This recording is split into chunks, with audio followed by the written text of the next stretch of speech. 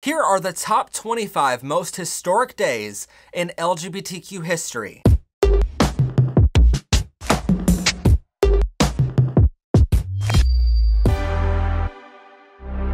History. The thing that straight white men have been trying to cover up for centuries, because telling our children that we forced millions of black people over on ships to be sold at auction, called women witches and burned them at the stake, and slaughtered millions of people in concentration camps might make them think that their ancestors were kinda dicks. But it was once famously said that, quote, "Those who do not remember the past are condemned to repeat it."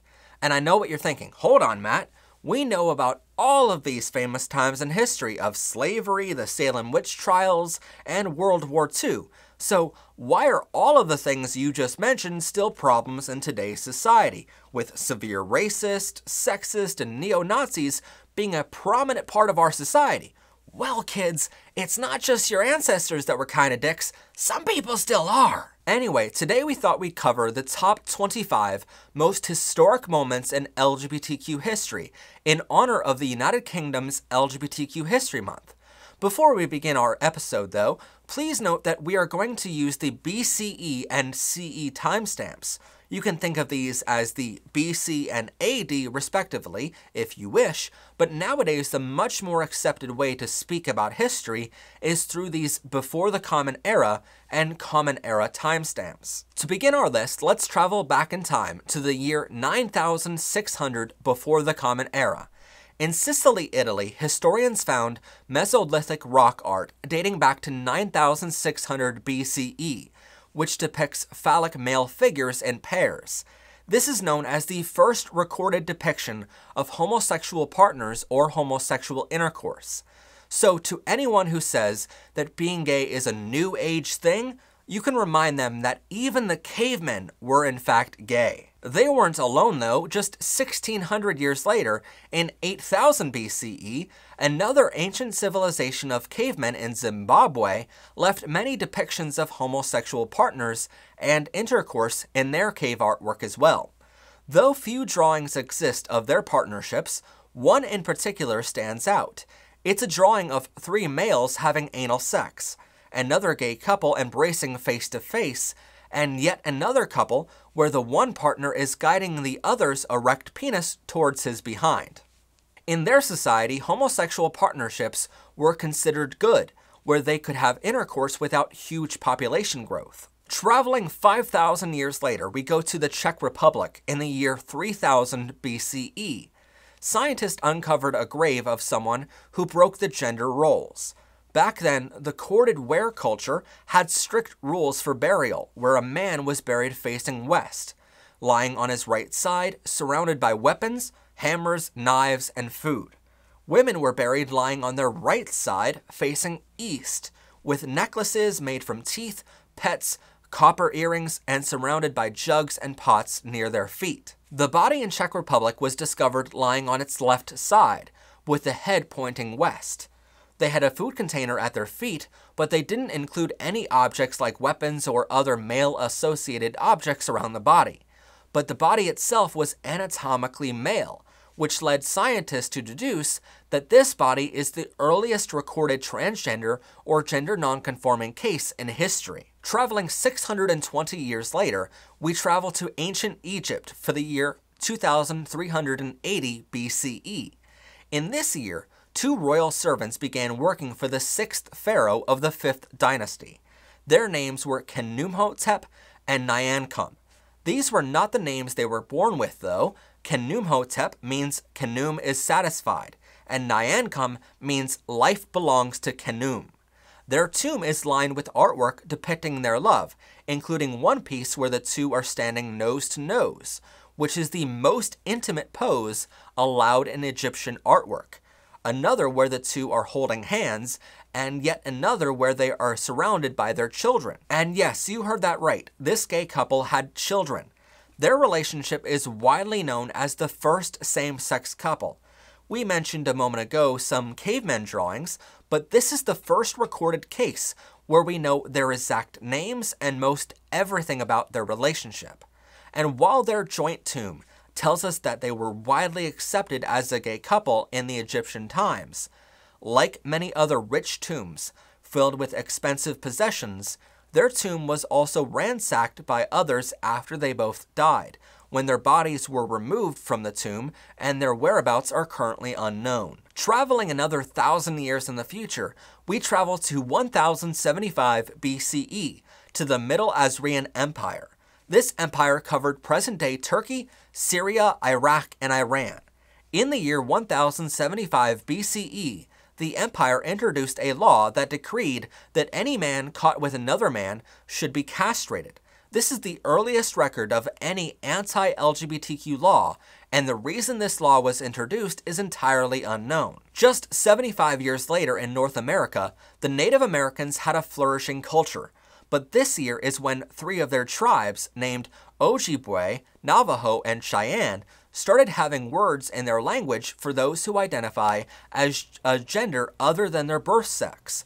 Though many believe transgender and gender nonconforming individuals existed long before this era, this is the first recorded time in history when entire societies came up with words in their language to define genders beyond the binary. Thus, this is why we refer to the Native Americans as the first society to really embrace the gender spectrum. Another 500 years into the future, in the year 538 BCE, the book of Leviticus in the Bible is changed to suddenly saying that death penalty is necessary for men who sleep with other men.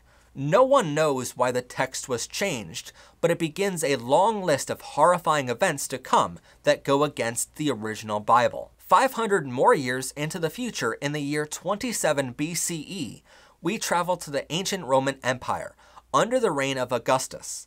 The Romans introduced laws to allow same-sex marriage, which is the first time in human history this is done.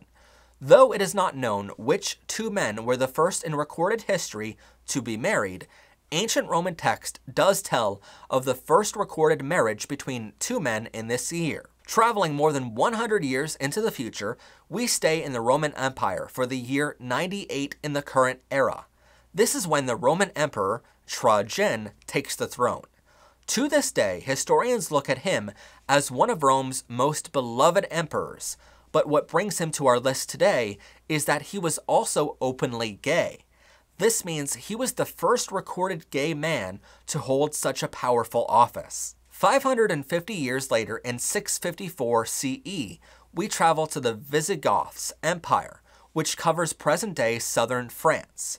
In the year 654, they passed a law which criminalized sodomy, which is the act of having either oral or anal sexual intercourse.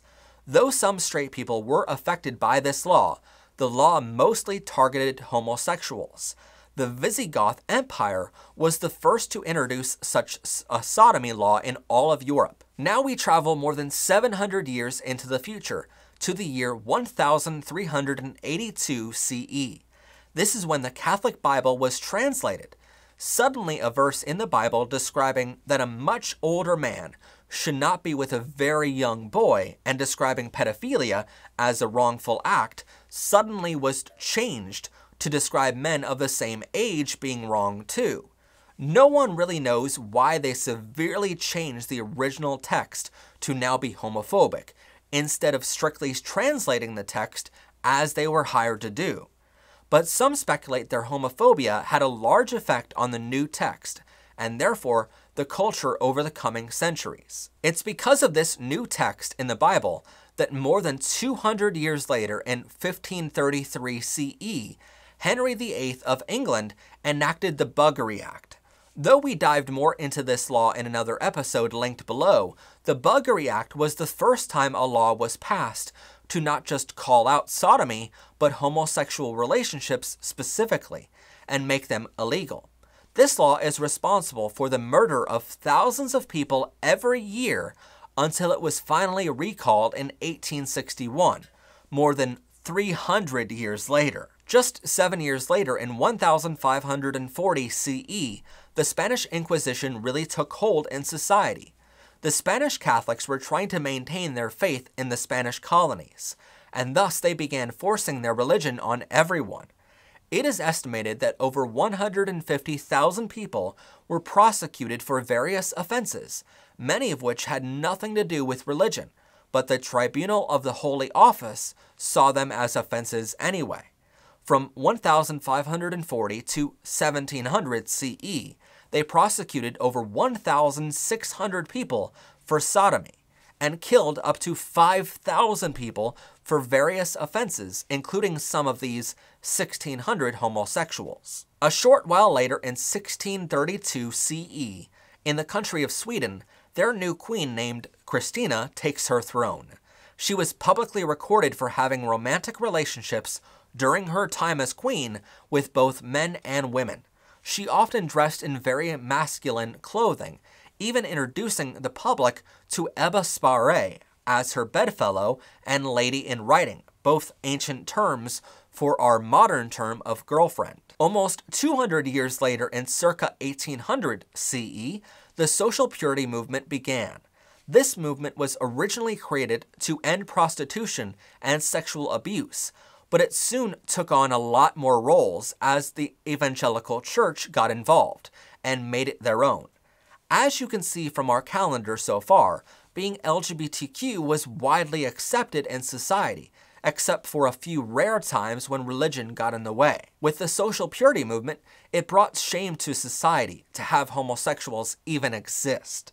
This movement was responsible for why sexual education in schools is so rare, why adult film actors are looked down upon in our society now, why homosexuals are so persecuted, and why women are blamed for wearing inviting clothing when a man sexually assaults them. Truly, the social purity movement was one of the world's worst parts of history, and severely affected our community for a long time to come. As we travel another 130 years in the future, we arrive in Germany in 1930. And for you history buffs in our audience, this is just 9 years prior to World War II starting in Germany. But here we meet Lily Elbe. Lily is one of the first people in the world to undergo gender nonconforming surgery, and she did it in Germany. As you might expect, our next monumental date in LGBTQ history comes 9 years later, on September 1st, 1939. While Nazis were famously known for killing millions of Jews, and while the war itself was responsible for the deaths of almost 85 million people worldwide, homosexual men were by far treated the worst during the war. Gay soldiers were not allowed to fight in the war in many countries' militaries. Instead, they were sent home, but were not allowed to return to their hometowns or ever see their families again. For the homosexuals who lived in countries taken over by Germany and the Nazis, they were sent to concentration camps. Some of them were killed right away. The Nazis created laws to ban homosexuality. Over 50,000 gay men were luckily only sent to jail for being gay. For 15,000 other gay men, they were sent to concentration camps, where they were forced to work until they died of exhaustion. These men were labeled with a pink triangle symbol, a symbol we have since reclaimed in our community. But the gay prisoners were discriminated against by both Nazi guards and by the Jewish prisoners of war. Oddly enough, lesbian women were completely free to live however they wanted. It was only gay men who faced such horrible conditions, no matter which side of the war they were on. Now, remember how I said if you were gay that you were sent home from the military, but you weren't allowed to go to your hometowns or see your family ever again? Well, because of this, LGBTQ people created towns of their own, nicknamed gayborhoods. In these gayborhoods, LGBTQ people were able to live a bit more freely, but it was still illegal in the United States and other countries to be gay or trans. So in these areas, the mafia started buying up bars and other places, which they promised to LGBTQ people as safer to come to. With the promise in the gayborhood, the LGBTQ people paid more for everything. A glass of beer was 2 or 3 times as much compared to what that glass of beer would cost in any other straight bar in the country. And for as much as the police were being paid by the mafia under the table, they still raided these businesses regularly. This all led up to another major event in our history. That's why we now travel to New York City in the United States for the year 1969, specifically on June 28th, at a place called the Stonewall Inn. The police kept raiding the bar and arresting LGBTQ people in record numbers, just for being gay or transgender.